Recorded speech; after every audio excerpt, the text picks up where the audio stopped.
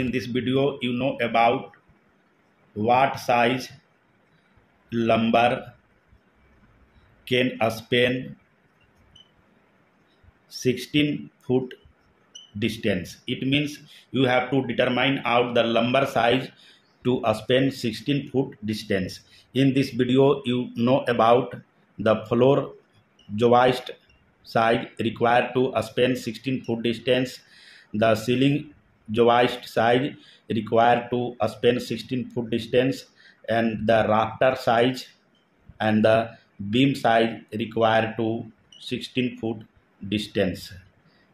First, understand about the dimension for the wood beam size. What will be their width and the depth and the length. Suppose this one is a rough diagram. This is the length of a span which is given here, the 16 foot, and this is the width you have to find out, and this one is the depth section of lumber. You have to calculate this, and the lumber size depending on many factors. What are the factors that determine the lumber size? The first factor, that is what will be a spacing between the joist, that is about 16 inch on center. What will be the load acting on it, that consists of live load and the dead load of structure. And the third major factor, that is the species of wood and grade of wood. It means the types of wood you select as lumber to span 16 foot distance.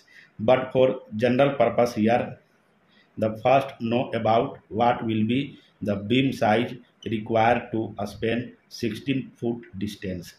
You can take 3 pieces of 2 inch by 12 inch dimensional lumber as wood beam required to span 16 foot distance, and it can also written as 6 inch by 12 inch dimensional lumber, in which the nominal depth of beam, that is 12 inches, and nominal width of beam, that is about 6 inches. This beam size are used to span 16 foot distance. Now the second one, that is what will be floor joist size required to span 16 foot distance. There are several factors that determine the floor joist size. The first is spacing, that is 16 inches on center.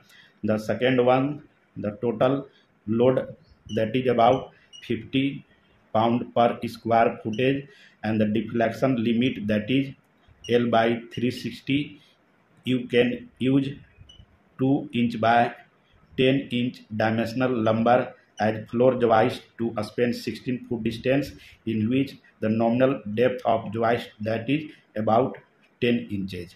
And now understand about the what will be ceiling joist size.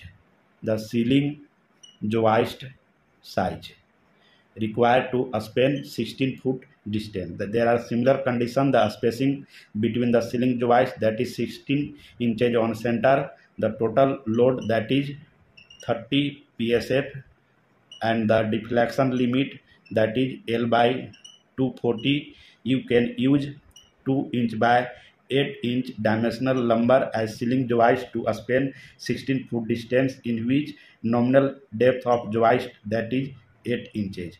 Now understand about the rafter size. What will be rafter size required to span 16 foot distance? Now, there are similar conditions. The spacing between the rafter, that is 16 inch on center. The total load, that is 30 pound per square footage, and the deflection limit, that is L by 240. You can use 2 inch by 8 inch dimensional lumber as rafter to span 16 foot distance, in which nominal depth, that is 8 inches, and nominal width, that is 2 inches. It means this size of lumber can span 16 foot distance. Thank you.